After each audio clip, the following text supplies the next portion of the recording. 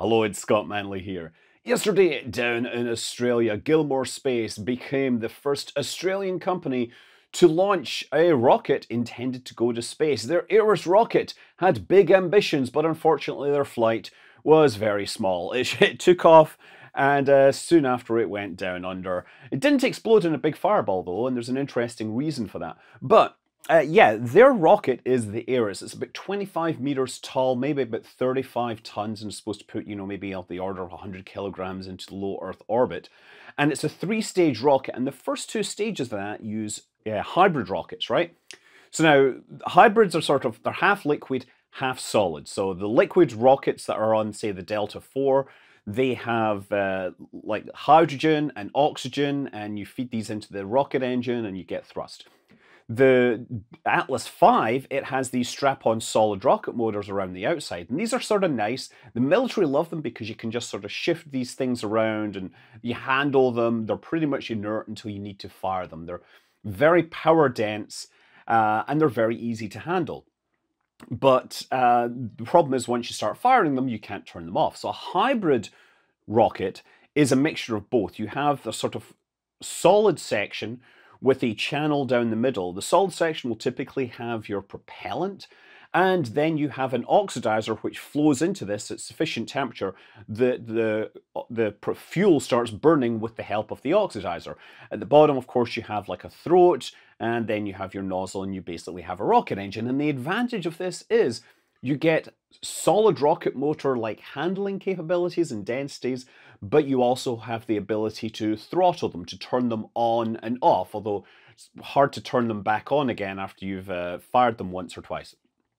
So anyway, the Eris rocket has 4 of these in their first stage of their rocket, right? These are like cylinders. Again, I don't know exactly how many, but you can see 4 of these, and they're not exactly densely packed. The fuel is fairly dense, and it actually leaves a lot of space in the rocket. In front of that, there is a large hydrogen peroxide tank. This is fuel or an oxidizer that when you pass it over a heated catalyst, it breaks down into oxygen and water at high temperatures. And according to Gilmour, the temperatures are sufficiently high that when you then pass that hot oxygen through the fuel will then burn, and that's what you get. That's where you get your thrust. So the first stage has 4 of these. The second stage only has 1 of these. These are called Sirius, by the way. That's their internal code name / model name. And the third stage has a more traditional Phoenix oxygen, kerosene, liquid rocket motor, and that will get them into their final orbit. And the, Gilmour, they had been sort of setting expectations, saying that they would be very happy if they got a few seconds flight and they didn't destroy their ground infrastructure.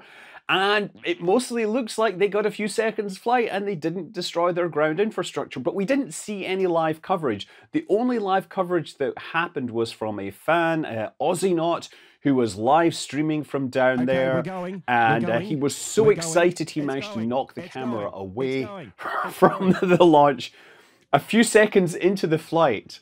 But thankfully we did get good shots later. I honestly think the Aussie footage is just good because it's exciting to hear a local Australian proud of their country and enjoying the moment, and yeah, then coping with the failure afterwards. But anyway, using the official footage, what we can see is they got like about 14 seconds worth of flight. The engines light up for a good few seconds beforehand. They stabilize and then lifts off. And initially it accelerates. And based on my measurements, counting pixels, knowing the height of the rocket, it looks like it accelerated to about 20 kilometers per hour in a couple of seconds. And then one of the engines stops producing thrust. It stops producing those nice like Mach diamonds, right? And that means that you've only got 3 engines, and it looks like that pretty much balances the thrust exactly. So it sort of continues upwards without accelerating at this point, with 3 of the engines burning. The third one has fire coming out of it, but it's not sufficiently high pressure that it's producing any significant thrust. Now, of course, the rocket itself, because it's lost one of the engines, it's now like a chair that's missing a leg, and it starts to sort of pitch over. Well, the first stage also has an attitude control system. Now, remember I said that these 4 motors have fixed nozzles?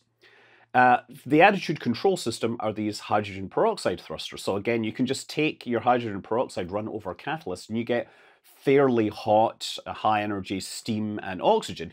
And you could just expand that out a rocket nozzle and you have a monopropellant. And this is great because you can turn it on and off quickly. There's a bunch of spacecraft that use hydrogen peroxide reaction control thrusters. So anyway, these thrusters, they point sideways. So as the rocket starts to pitch over to the side, they have to push this in. And that means that they keep it vertically, and it stays vertical throughout all of this. Mad props to the guidance team for making this happen. However, because they're pushing sideways at the bottom, the rocket starts to drift sideways away from the pad. And thankfully, it drifts over into a field rather than anything that had potential hardware that could be damaged in it. So anyway, about maybe 8 seconds into the flight, a second motor then fails, and at that point it goes from having a thrust-to-weight ratio of about 1 to having probably a thrust-to-weight ratio of about 0.6, 0.7. So it begins to decelerate downwards at 0.3 g. It lands more or less upright, but because it's going sideways, it then falls over. And most people at that point would expect an ear-shattering kaboom. But, you know, solid rocket motors, again, you haven't got the fuel and the oxidizer mixed in a way that really lends itself to a big explosion. Certainly the tanks, the propellant tanks had to be pressurized. Those might pop open and start leaking. And hydrogen peroxide at high concentrations is nasty. It will set everything on fire. But it's not going to get into the engines and mix itself with the fuel very rapidly and cause a big explosion. So they largely had a fire. And honestly, looking at the video, it seems to me they might have actually had the engines continue firing for a little while when they were still on the ground. But then eventually there was some more big fireballs and things like that. But it wasn't like a massive explosion or anything. So anyway, I'm looking at this and I'm trying to figure out what could have led to this. So you have this single hydrogen peroxide tank that's feeding all this stuff. That tank must have been good because it was delivering good pressure to initially 4 of the engines, then 3 of the engines, and then 2 of the engines, and the attitude control system. So they didn't have a leak there. They would have had to have individual control valves for each of these. Now, they might have had a failure there. I saw one source that said they use pumps to actually pressurize the hydrogen peroxide. It's possible that one of these pumps failed and then another one failed. Now, these engines, they've been doing a lot of tests. There's a lot of great footage showing them actually firing these things on the side, on the ground. So presumably they've got a lot of experience knowing what they need to get these things firing. But the fact that they have 2 failing very, very quickly does raise some concerns. This rocket, by the way, it's been sitting around for like a year or so. Once you build these hybrid rocket motors and you put them inside that first stage, I'm not sure how easy it is to change them out. So if they ever test fired this stage, they couldn't test fire it because once you test fire it, your propellant is in these solid rocket motors. And the only way to refuel your stage is to take these motors out and to put new ones in. And I'm not sure how intimately mated these things are with the rest of the structure where they can actually change these motors after the first stage is assembled. So there could be a pump failure. When you've been fueling and practicing with hydrogen peroxide, there could be things that get corroded. Maybe this sat around for too long after having hydrogen peroxide introduced into the system. They could have had valve failures, but valves, of course, they had to open them up to get the fuel flowing.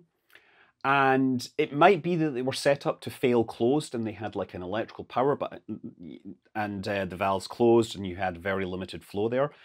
One thing I did notice is that in all their tests, the ones I've seen footage of, as they shut them down, there is a small amount of flame, but it does seem to go out very quickly. Whereas for this flight, there did seem to be a sort of continuous flame sputtering out of that motor, leading me to believe that there may have been some flow continuing. So this might not have been a valve closure. It might have been like a pump underperformance. The other possibility that I'm sort of thinking about is that when you have a hydrogen peroxide catalyst, it's possible that you can actually flood the catalyst and it stops decomposing, and then you're now flowing the hydrogen peroxide through the engine, and it's maybe not decomposing quickly enough to get the combustion levels it needs. And that could also be an issue. So there's like a bunch of different things that could have affected the amount of the way the hydrogen peroxide is flowing through this engine. And we're not sure which one it could be. Another thing to consider is that all the tests they showed of their Sirius rocket motors, they were sitting on their side, and this was firing in a vertical position. And it's possible that with the thing sitting vertically, that there's some components that behave slightly differently. That happens with fluids, so it's possible that there's some relationship there that might be worth investigating. But it does look like the software was working fine because they kept the thing flying upright. The thing stayed under control. It's something to do with the way the hydrogen peroxide is flowing into these engines. And I'm sure that we'll have Gilmour do like their research. I mean, they posted some video this morning. They posted their official video. There's also a drone video they posted. They claimed some level of success, saying that, yeah, they got 23 seconds of engine burn time, which is small compared to many of their other tests. They lifted off, they cleared the tower, they got to an altitude of maybe 35 meters, and, you know, they didn't kill anyone, which is a good thing. So, yeah, this was a fascinating launch to watch. I'm hoping that we will see some like official response from Gilmour going forwards, because I'd like to know what their findings are. So look, great to see Gilmour Space getting off the ground. I'm glad that you feel that you've had some sort of success. I hope that you're excited to go on and try to launch again, solve this problem, and it would be fantastic to see Gilmour launching into space. I'm Scott Manley. Fly safe.